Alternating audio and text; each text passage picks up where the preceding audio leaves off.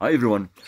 I thought I'd share a couple of funny incidents that have happened in my dance career. Now, the ones I'm going to mention now, I won't mention the student's name, but I will tell you the stories. So, I have been hit and kicked and, what would you call it? Spit upon.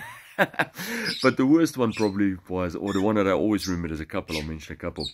The most painful one for sure was dancing a competition, and we were dancing a mambo, and on one of the steps there is a kick that needs to go past my legs, and the student got confused and full out kicked me between the legs.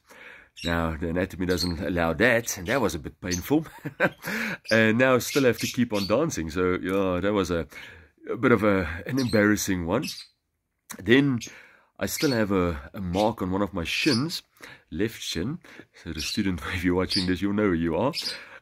From a beautiful bolero exhibition where the turn came around and, yeah, the heel just kept going, missing the intended position, coming around my leg and straight into my shin. That's left a bit of a bruise there.